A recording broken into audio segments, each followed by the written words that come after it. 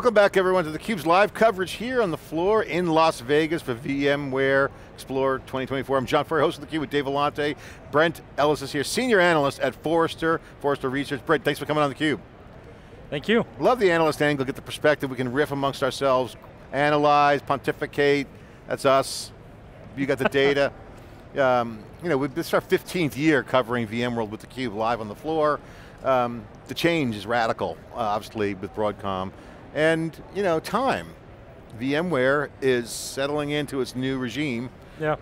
And Hock Tan has been clear as day from everything he says he does, and we mean business. Now I think the cloud comment about cloud's bad and evil and the 3 Cs, I think it's a little bit over the top, personally. I think hybrid cloud is one, but I get their direction. Build the product for on-prem for the enterprise, leverage the assets, that is the installed de facto standard in most operating IT shops. Yeah. What's your take of the show so far? I mean, it's quite a bit smaller than the last VMware Explorer that I was at. I'd say it's like a third the size, roughly. Yeah, right. But I kind of think that was by design. I think that's what they wanted. And they wanted the people here that are, dyed-in-the-wool VMware customers. I was talking to a customer earlier and they said that they were looking forward to this show in particular because this is going to be the first time where VMware by Broadcom gets to articulate their vision. And they were kind of waiting for that before deciding how to move forward. And what was their reaction? Do you have a sense?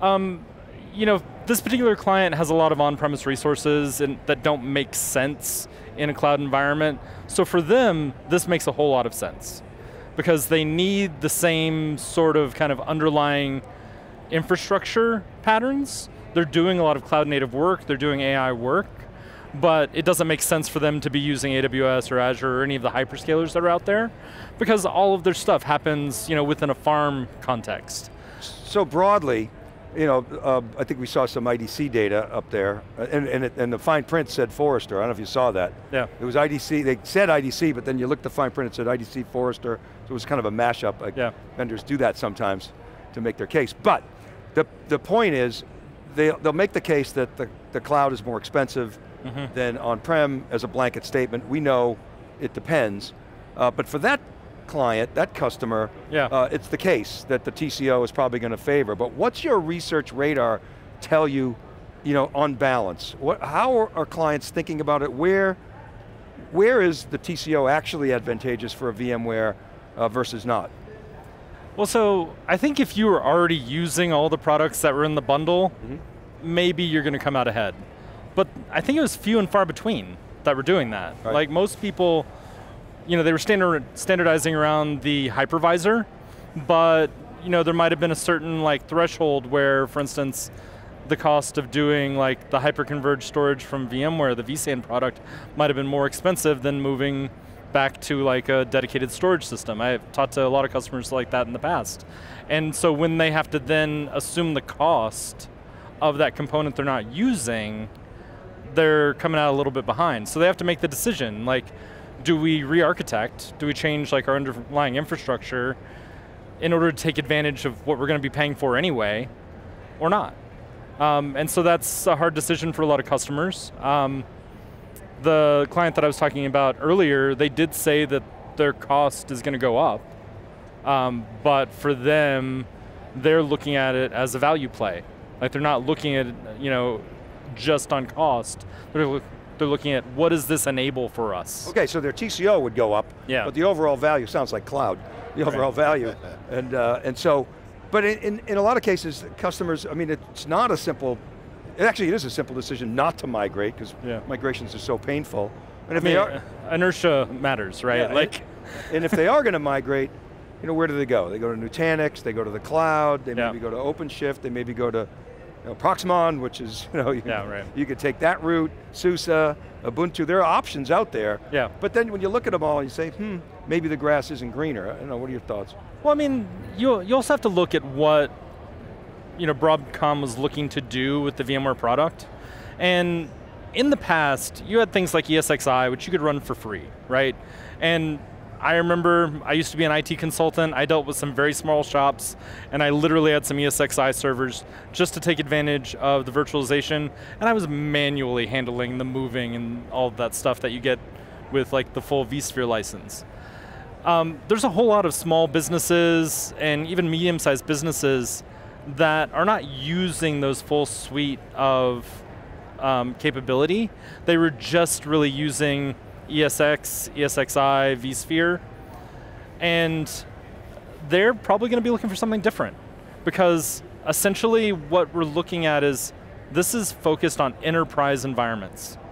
Like the goal here is to provide an environment that is rock solid, fully featured for a premium price, honestly. Yep. And I think that's what we're seeing.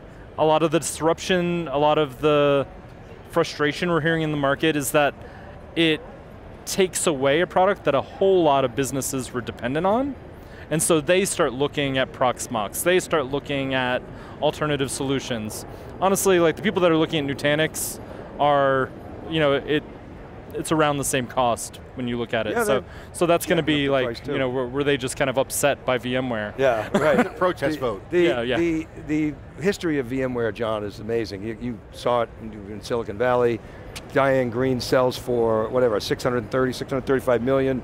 Joe Tucci, picks up the yard sale there, right? And then she has buyer's remorse or seller's remorse. It basically funds EMC for a decade. Yep. Right? Funds Dell's, restructures their balance sheet. It's really been VMware's been a historic remarkable icon Yeah. in the industry, and I think Broadcom's going to do the same.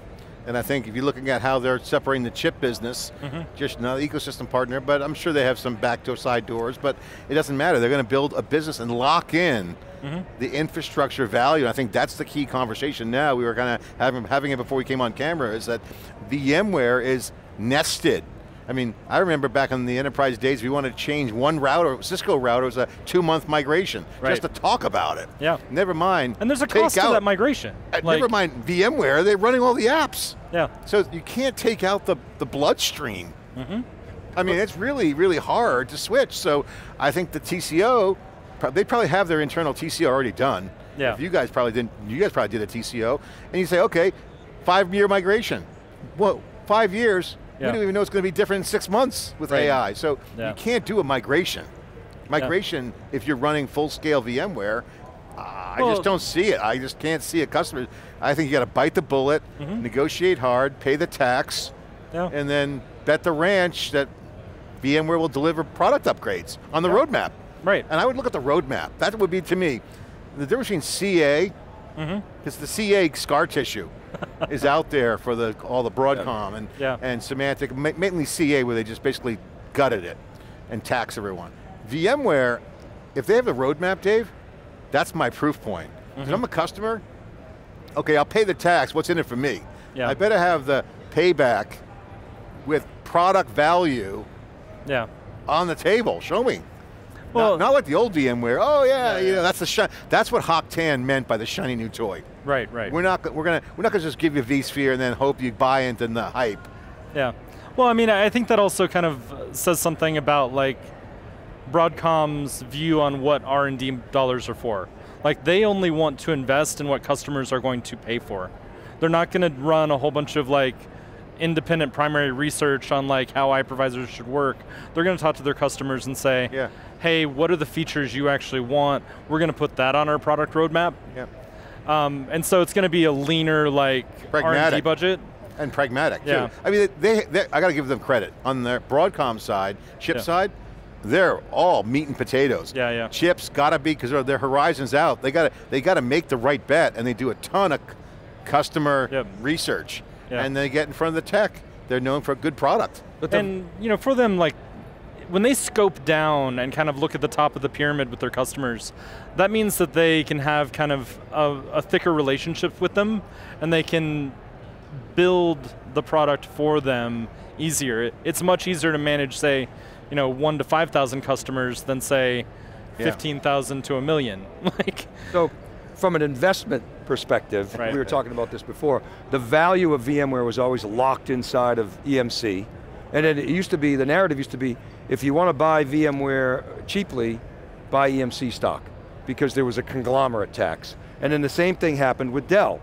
And so, when VMware became, finally again, a public company, Right.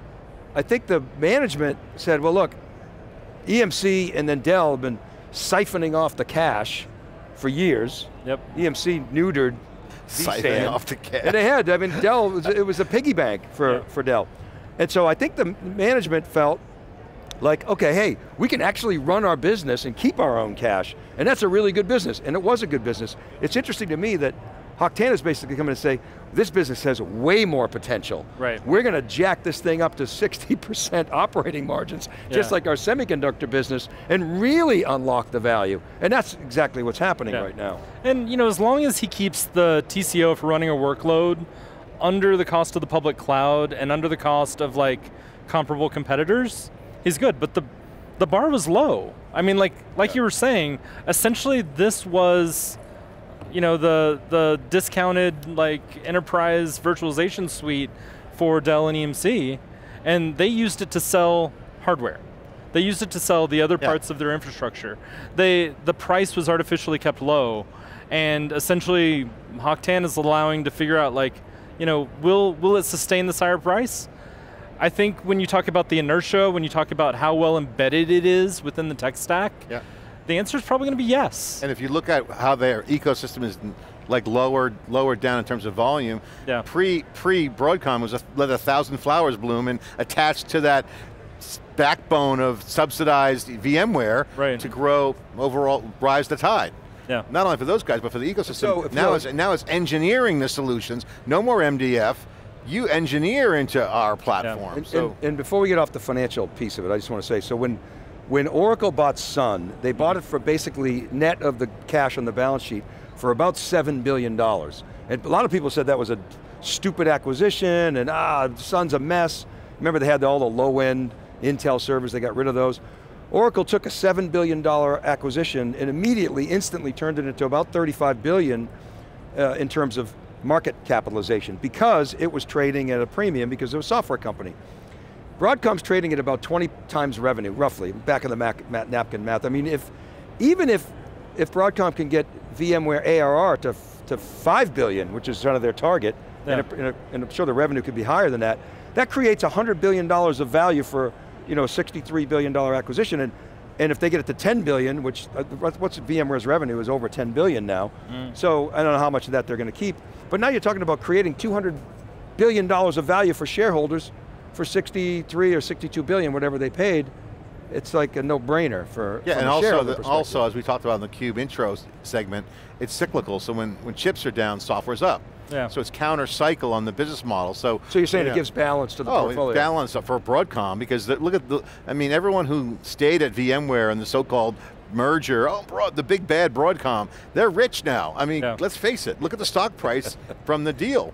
I mean, you got some happy VMware employees right now who stuck around. Yeah, you're right, it was like maybe a $200 billion valuation, maybe 300, now it's 700 plus. Since the acquisition, since the last 2 years, since they announced the acquisition. If the semi has a trough, software is up because that's the cyclical nature of software and chips.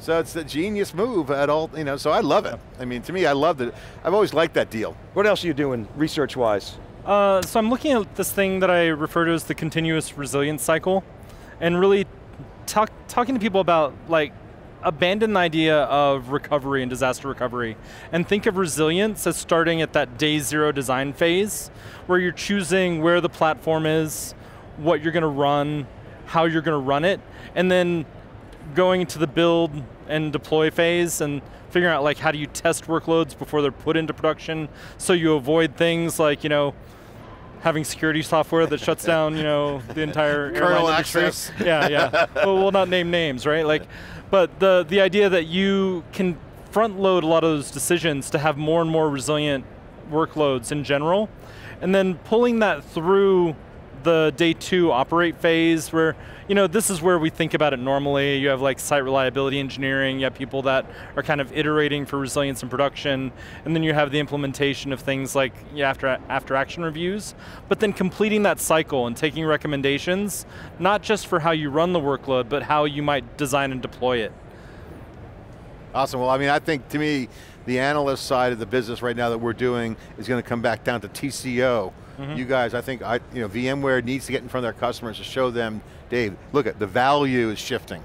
Right. Engineered ecosystem together, not just hawking product and being a marketing event. I think this show turns into a real conference where it's like engineering conversation, kind of like the old early days of VMware, when it was going. They could make that case, John. I mean, as we all know, the capital cost and the acquisition cost are a small component of the TCO. Yeah. I mean, even Oracle, you can look at, even where license costs are actually a pretty large portion of the TCO, you could still make a case for consolidation and agility and some of that other business value that you were talking about. And I think make a pretty strong business case for those customers that are all in, Brent, as you were saying. Yeah, and I think like beyond the idea of TCO, you also have to talk about what sort of business options does the technology enable? And get that conversation to start happening between your IT folks and your business folks so that you don't have that divide in your business where business is just asking tech to do stuff. And you can actually talk about how do I bring a platform in that's going to enable a future for my business rather than just locking me into technical debt. Well, Brent, great to have you on. Yeah. Final word on this segment. What are you working on? What's cool? What's the coolest thing you're working on right now for research? What are you digging into? Well, like I was saying, I'm working on this continuous resilience cycle. I'll be presenting that at our Forrester Summit in a couple weeks. As far as like current research plan, I'm doing some evaluative research around data resilience suites. Yeah. You might think of them as like enterprise backup, but they kind of do a little bit more than just backup these days. And then next year, I'll be doing a storage arc. So. Awesome. Well, thanks for coming on theCUBE, appreciate it. Good to have you. Good commentary. Great conversation about what's going on at VMware, here, now part of Broadcom, as the ecosystem and the customers settle into the new normal. A lot of data being shared on theCUBE here. I'm John Furrier, Dave Vellante, thanks for watching.